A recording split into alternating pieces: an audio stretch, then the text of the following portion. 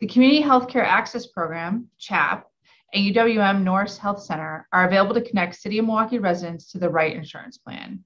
For questions or assistance with enrollment in state programs such as Badger Care and Food Share or federal enrollment in the marketplace, call the City of Milwaukee Health Department Community Healthcare Access Program at 414-286-8620 or schedule your virtual one-on-one appointment online.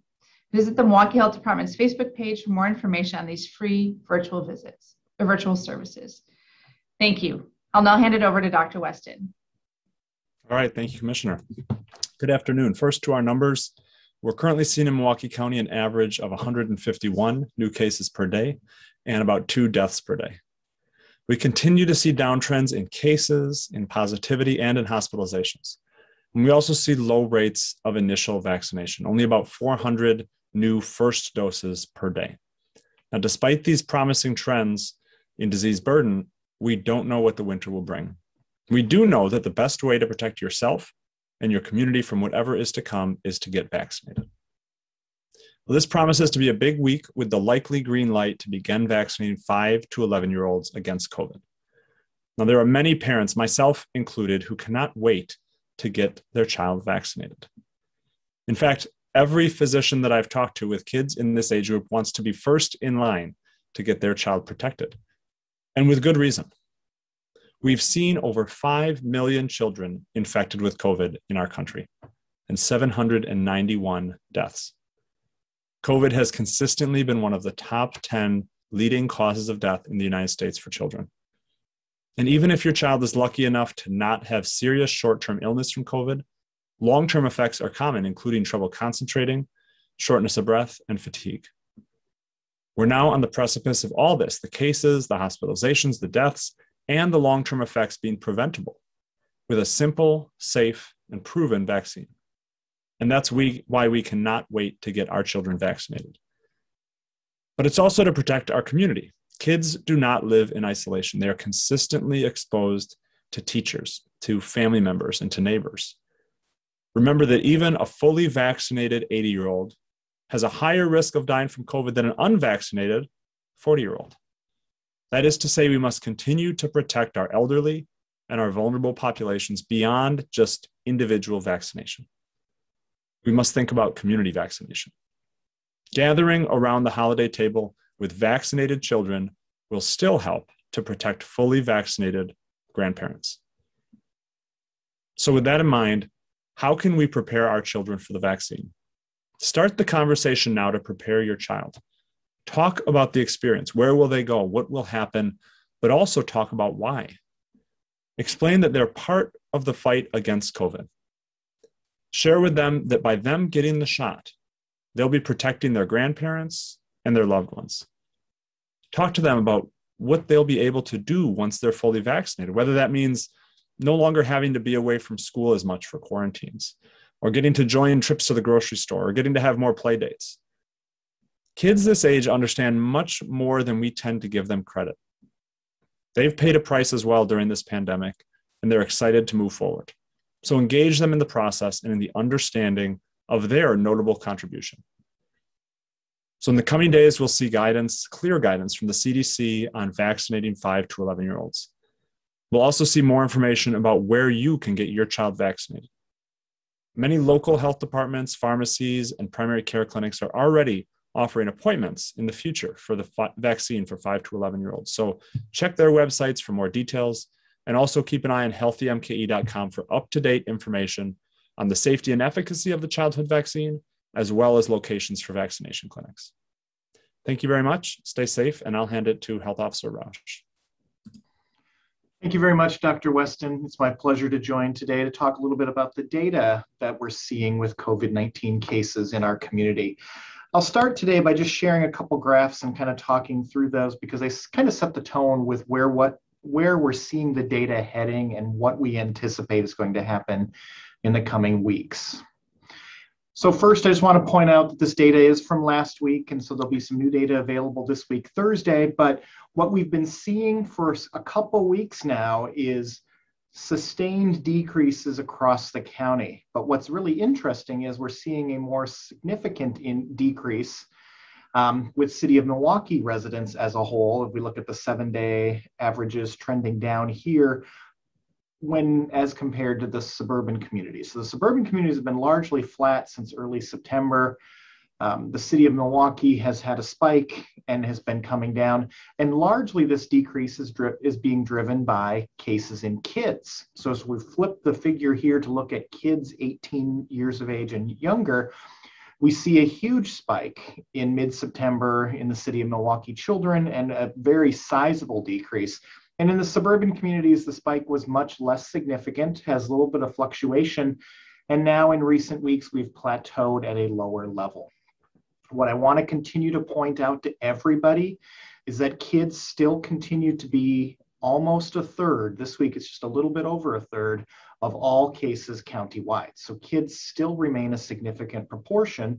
And as Dr. Weston said, we may have word on vaccination for 5 to 11-year-olds, but currently the data only reflects that 12 years of age and older are able to get the vaccine.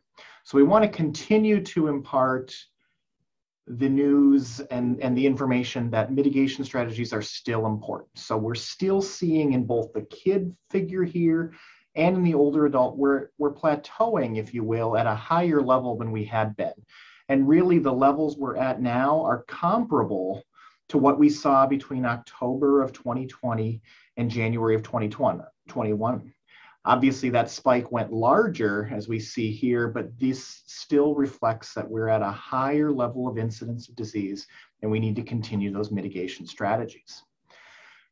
One other important thing I want to mention is that while we might have word of a vaccine for kids yet this week, we have to be cognizant of the fact that kids aren't going to get that vaccine just with the snap of the fingers. It will take some time to get our kids, 5 to 11-year-olds, vaccinated. And the data we reflect when we look at the 12 to 15-year-olds is that that vaccine was approved on May 12th. And within the first month, we got about 25% of that age group vaccinated. So that was very, very good news. Over the last 4 months, it has gotten us from 25% to 50% vaccinated with at least 1 dose. So we know we're going to get to high levels of vaccination. We certainly want to see those numbers very high, but it's going to take us a while to get there. So in all settings, schools, in the community, there are still going to be mitigation strategies that we should continue to put in place. And with that, I just wanted to highlight a couple research studies that have been published recently by the CDC that really stress the importance of these ongoing mitigation strategies, especially for our children in school settings. And the first is a research study that looked at 999 schools in Maricopa and Pima counties in Arizona. And if you're not familiar with Arizona geography, these are the counties that incorporate both Phoenix and Tucson, respectively. And the researchers looked at the prevalence of outbreaks by mask requirements, and they found 191 school-associated COVID outbreaks during that time period. And this was the very first month and a half of school for this academic year. They found 59% of the schools without a mask requirement had outbreaks, as compared to 8% of schools with a mask requirement.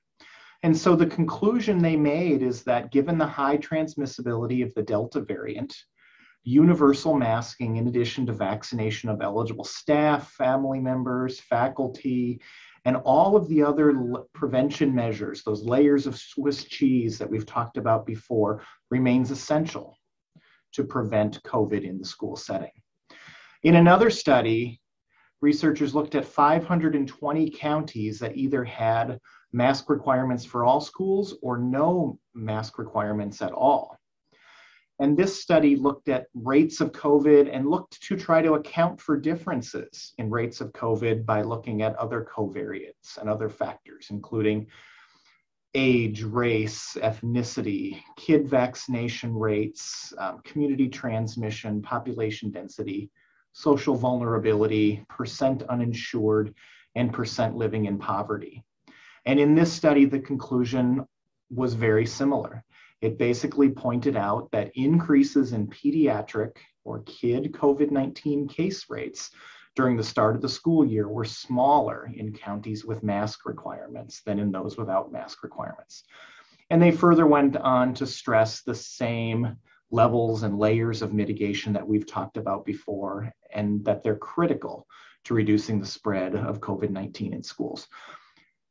And so the real reason I wanted to share those research studies is to continue to point out that mitigation in COVID over the last 19 months and counting has never been a light switch. It has always been a dimmer switch. And we can slowly turn back that dial in time as other mitigation efforts take hold. So as vaccination takes hold for 5 to 11-year-olds, I would envision we'll be able to turn back the dial on some of those school mitigation strategies. But for now, we need to continue to remain steadfast in all of those mitigation measures, both in schools and other community settings. Thank you very much for your time, and I'll now turn it over to Catherine to introduce our next speaker. Thank you, Director Roush. We'll now hear from Magda Fisahaya with the City of Milwaukee. Good afternoon, everyone. Magda Fisahaya. I'm the Director for the City of Milwaukee's Department of Employee Relations. I wanted to speak to you all about our updates related to our vaccination rates for general city employees. As you all know, we announced back in August a COVID vaccination policy for general city employees, and it was made effective September 1st.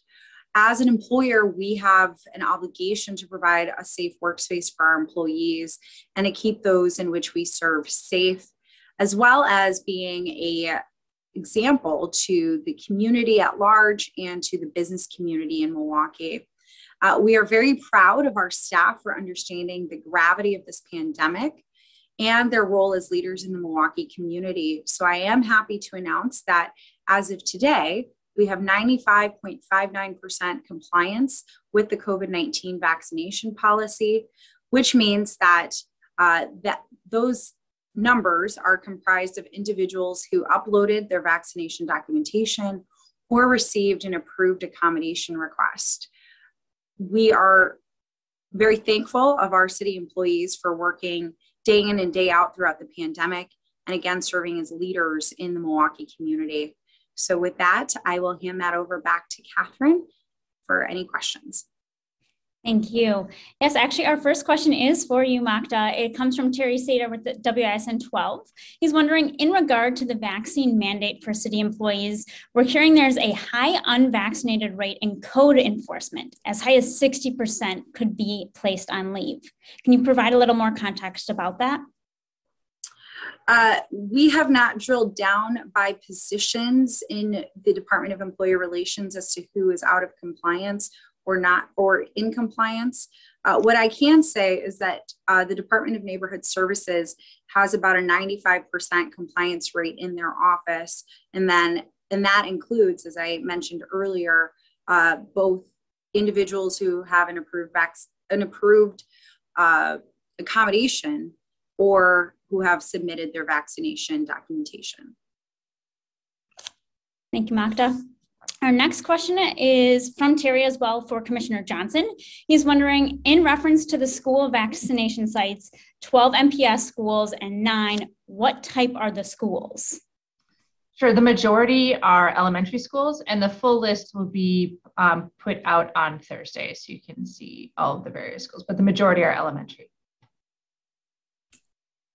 Okay. Our next question is from Derica Williams. She's wondering if the CDC approves today, what is the soonest shots can get into arms here locally?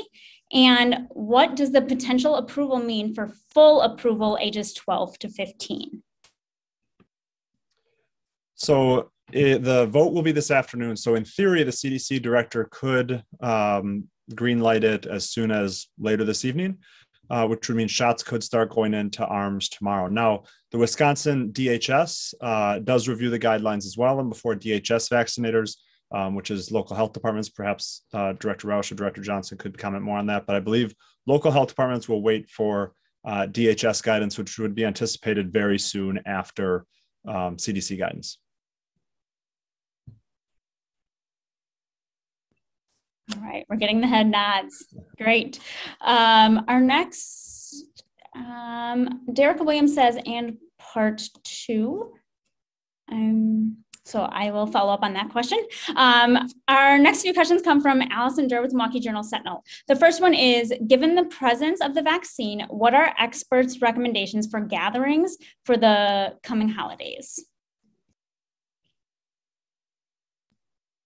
Well, so timing is going to be key here. So when you think about Thanksgiving and you measure out the weeks, you get the first dose, you get the second dose in 3 weeks, you wait 2 more weeks for fully vaccinated. That's a tight timeline, an unrealistic timeline for Thanksgiving Day. I've looked at the calendar myself as I think about Thanksgiving. So what you really want to avoid is having unvaccinated people from multiple families together. And so trying to get as many people vaccinated as possible, but certainly not having mixed households of 2 different unvaccinated groups is what we really want to avoid. So check the calendar, see if you can make it work, but it might be tight for an on-time Thanksgiving if that's what you're looking to do. And Allison's follow-up question is, what should residents expect in terms of how indoor gatherings this year could affect cases, including breakthroughs in the community, given the vaccines this year?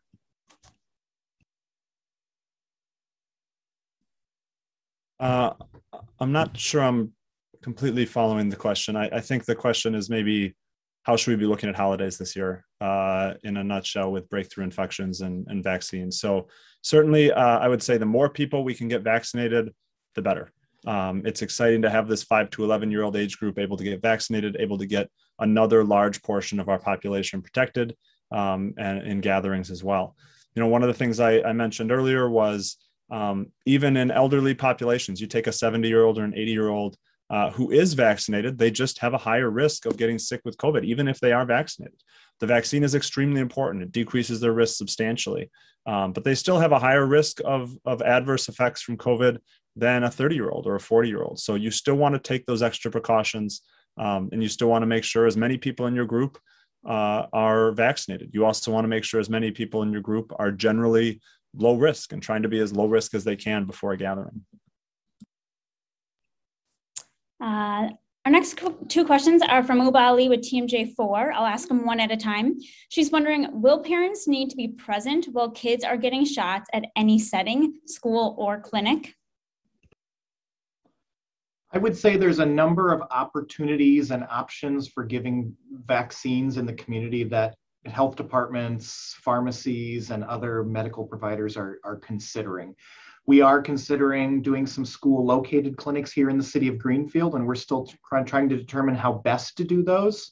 We've deployed a parent survey, but certainly we're aware that a lot of parents will want to be present.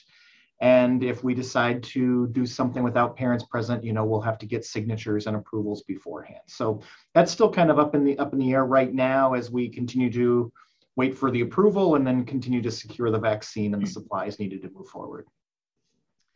And similarly for the city of Milwaukee, we are planning to have our clinics after school. So when parents are likely available to be there with their children, but if parents are unavailable, we are looking and planning on a form that can be signed and then sent back to school with the child. Thank you both. Uba's second question is, once children 5 to 11 begin getting vaccinated, can we expect mask mandates in schools to go away? This is a really good question. This is one I talked about a few moments ago in my prepared statements. We have to remember that we are not going to vaccinate everybody with the snap of a fingers when it comes to 5 to 11-year-olds. We need to understand it's going to take time to get these kids fully vaccinated. As Dr. Weston mentioned, first dose, 3-week gap, second dose, 2 weeks later, then fully vaccinated. And I would continue to encourage school leaders and parents to understand that this is a long road. This is not a short road, and there's no quick fix here. So I would anticipate we will continue to have mask mandates and continue to follow as many of those layered mitigation approaches and strategies as possible for several months. And that may be spring break, and that may look like the end of the school year for this academic year. But I think it will look different down the road. But at this point, I think we need to hold fast for another couple months at least. I would absolutely agree. And I think the talking points that Darren discussed earlier, the studies show that masks are effective in schools. And I think, thinking about them as one layer of protection, vaccines are another layer of protection. They're a critical layer of protection, probably the most important, certainly long-term, the most important layer of protection. But they're one. And if we don't have 100% of kids vaccinated in the schools, which realistically, at this point, we're not going to, masks, distancing, ventilation are going to continue to be critical elements for mitigation in schools. And Derek Williams with FOX6 is wondering, what does this potential approval mean for full approval ages 12 to 15? That was a follow-up question to the CDC meeting today.